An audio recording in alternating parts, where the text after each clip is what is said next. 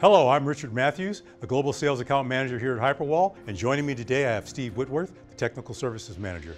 And today we're going to be doing a short demonstration of the Hiperwall system. Hiperwall is software that's used to control video walls in corporate offices, in universities, schools, and in command and control centers. Let me show you the topology. First, we'll start off with the output, the stuff that actually goes on the wall. So in the output, we have Hyperview software, which is HD or UHD. HD for 1080 displays and UHD for displays that are 4K. That software is loaded on the PCs that are attached to the displays or are embedded in the displays. And it gets connected via the network to the sources. Everything runs through a gigabit network. That gigabit network can either be a physical network, as you see here, or it could actually also be a VLAN. So let's talk about the actual sources themselves. First, we'll start with the HyperSource sender. HyperSource sender does a screen scrape of whatever's on your desktop and then throws it to the wall. It runs on Windows platforms, Linux platforms, and Macintosh platforms. We have HyperSource browser. HyperSource browser is somewhat of an extension of HyperSource sender. This browser allows you to put multiple browser tabs inside of a single application and have them of any resolution, usually only one PC to have multiple pieces of browser content on the wall, therefore reducing the cost of putting those browser windows on the wall. Then we have HyperSource IP streams. HyperSource IP streams are for IP cameras or an H.264 encoder. And then from there, we have HyperSource Streamer. HyperSource Streamer is typically used for high frame rate content. So typically that means cable television, satellite TV, Xbox, PlayStation, basically anything that has video out that needs to be placed on the wall. Then we have Control. Control, in this case, is a fault-tolerant system. And in fault-tolerant systems, you have two controllers. So if you were to lose one controller, the other controller would still be operational. And once that controller comes back online, that content would sync and they'd have the same content on both controllers.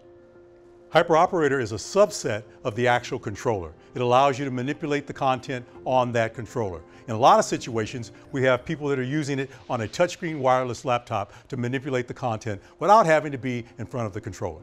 Now, what you need to remember about all of this is Hiperwall is software, it's scalable, it's hardware agnostic. Hardware agnostic means you can use anyone's displays, anyone's PCs, and it's IP based. Let's take a look at the controller. We have the control panel here on the left. This is where the commands are issued and executed. And then we have visual representations of the walls themselves. Steve and I are going to demonstrate how you can pull information from practically any source and place it on the wall. So here's a construction image. This image is 26,892 by 9,500. Steve, let's demonstrate how we can zoom in and read the actual measurements on one of these support beams. Now, if you look closely, you can see that that support beam is 1.7 meters. Let's bring up PowerPoint slides.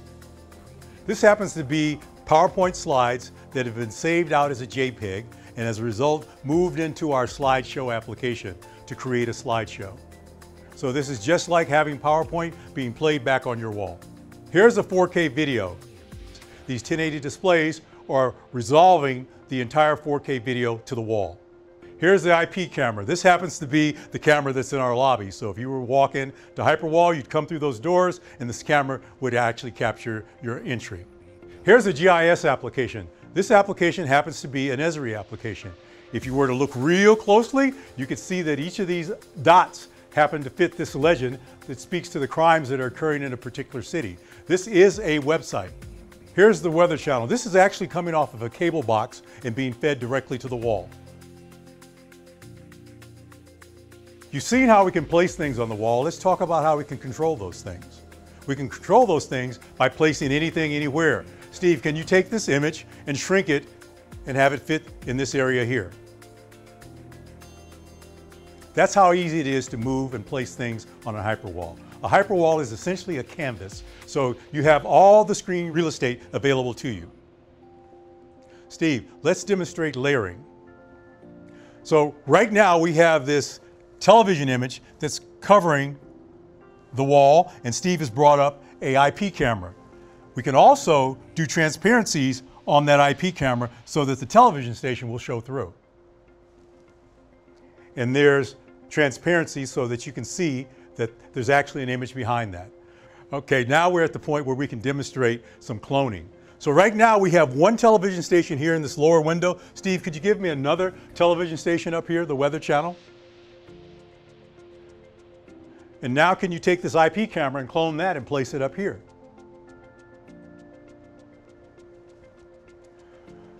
Now let's make this Weather Channel here, let's rotate it 180 degrees so that you can see that both images are perfectly synced. Now let's put some text on the wall. Steve, do you know how to spell my name? Okay, this is how we place text on the wall. It's very easy to do. Essentially, you open up what we call a text tool, and then you type in the text. The text can be any of the fonts that you have on your system, so it's not tied to any one font. And as you can see, you have the same capability with every image. You can shrink it, you can also animate it. Steve can show this being animated and moving across the screen, or he can show it rotating. Steve's having a little fun. This is an illustration of animation. We're rotating my name. Now, once you have everything set up as you see here, you can save everything you see here out to an environment. So Steve is going to save this to an environment. A typical customer space, an environment would be called a layout. We call those layouts environments. And he's going to change the wall, and you're going to see everything come up exactly as we show it here. Now the wall's gone blank, and Steve's going to bring that environment back up just as we had saved it before. So here's the environment. As you can see, the content has been rotated 180 degrees on the television station, and you can see up here, it's aligned correctly. You can see the IP cameras on the wall, you can see the text rotating, and everything all occurring at once. In addition to setting up an environment, you can also schedule this.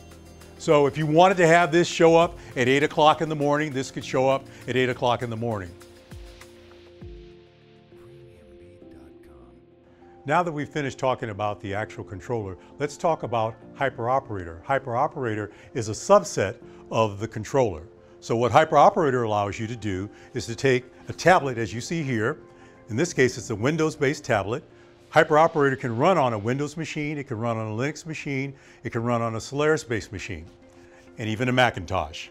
Now, what you can do with Hyperoperator when you're using a touchscreen laptop in a wireless scenario, you can touch an item and then you can pinch and zoom that item and have it fill the display or go beyond the actual boundaries of the display. HyperSource Browser is a new piece of software that we've introduced. It's a piece of software that allows you to take one PC and control a number of browser windows out of that same PC. Now, what also makes it different is that you have the ability to go beyond the resolution that's on the PC.